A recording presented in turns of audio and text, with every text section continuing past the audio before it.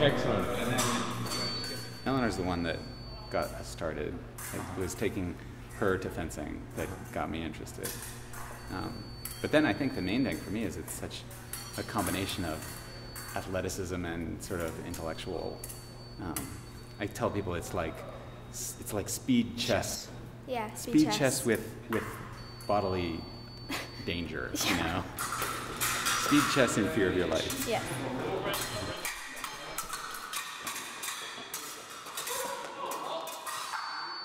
Why are fencers so passionate about fencing? Why are they so passionate about this? I think it's the other way around. I think actually the people that get into fencing happen to be passionate. I think sometimes people who are not passionate just don't turn on to the sport, and for some reason it attracts people that have an intensity about them that doesn't come out in some other areas of life. So it might be the other way around. It's not so much that fencers are passionate, I think passionate people fence.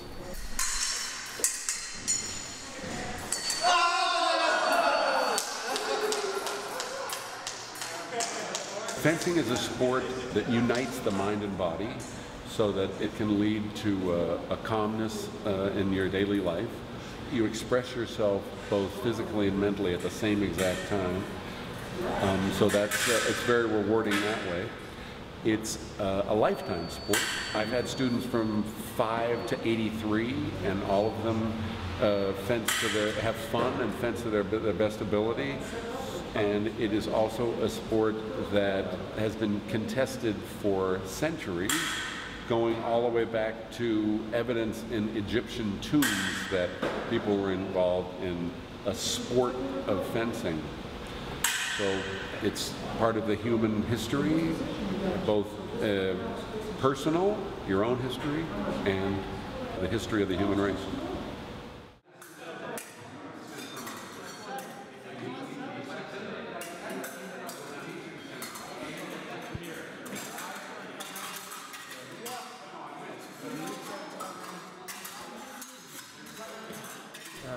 There must be stories, things that have happened in this place. There must be a million stories. Funny stories. Oh, some of them I wouldn't tell.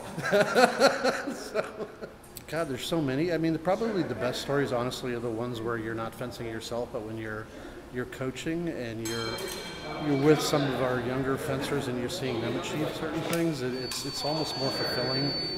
I'm 53, so I'm not going to the Olympics, but I know that some of our kids just may.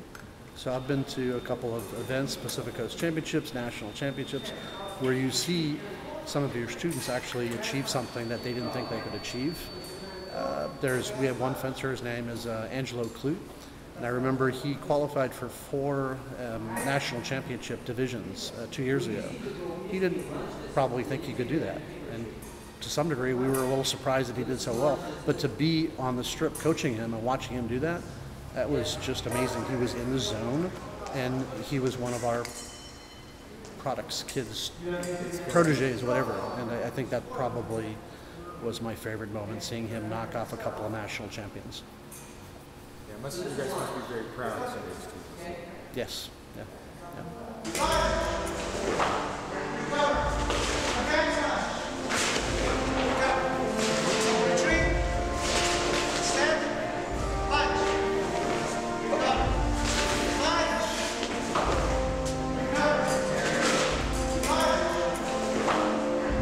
It seems like the teachers here are really proud of the students here. Especially me, I'm very proud of the students, and I'm just happy to see the smiles on their faces when they start winning bouts. Just happy just to see their confidence grow. What more can I ask for as a teacher? So.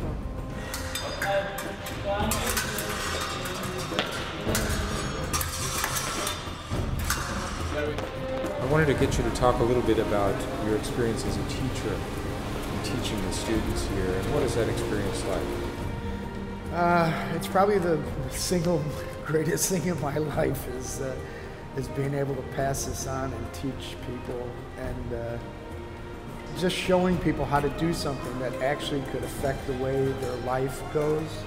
I mean, personally, I think you can be anything you want, and fencing is just one of those things that helps reinforce that whole idea and show you how to do it. You must be proud of some of the students here. We've got a great group.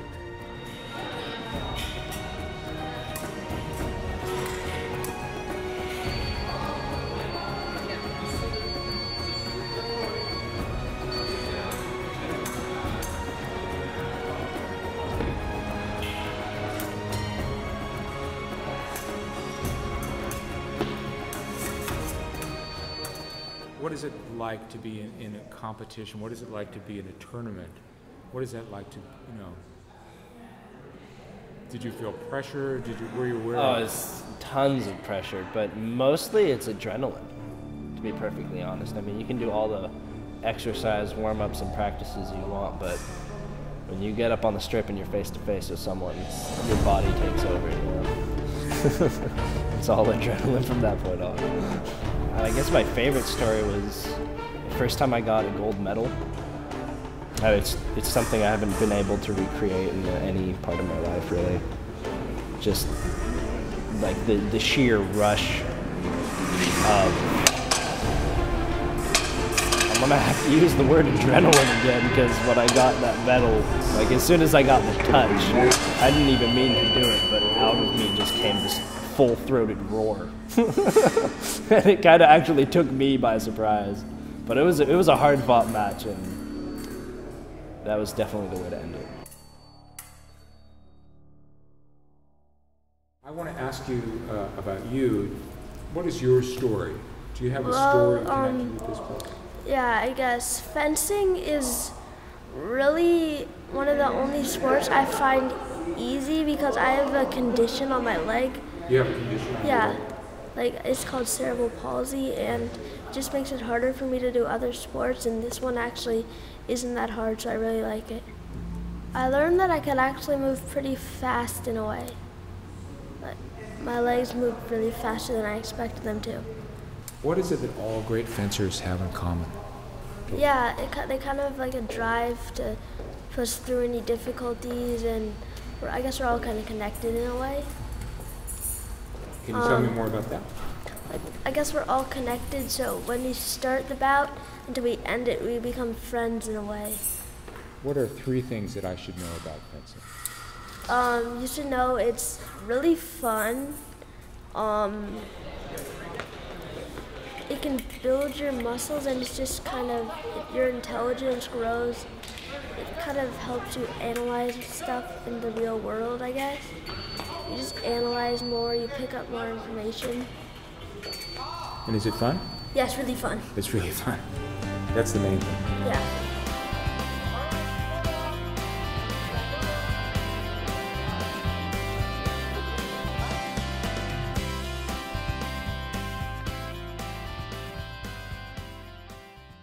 Is fencing like a meditation? I guess it is kind of like a meditation. Okay. And how so? Because when I fence, everything just kind of goes out of my head. I just work on the bout in front of me. I just mostly focus on what's ahead of me and nothing else really. It's like when I put my mask on, the world is a perfect place. Everything around me, everything that bothers me, everything that I have a problem with, as soon as I put my mask on, it's like a huge sigh of relief. It really is. Would you say fencing is like a meditation? In a way, yeah. In a way. And what is that experience like? It's like you're floating on water almost. Like floating on water? Yeah. That's good. It's smooth, it's direct, and it's really flowing. And it's fun. Super fun. For all the ages, in our club, we have kids from 7 years old to people that are 75. So you can fence to all terms. You can go fast, slow, but what's the most important thing that we have fun fencing with passion. Yes.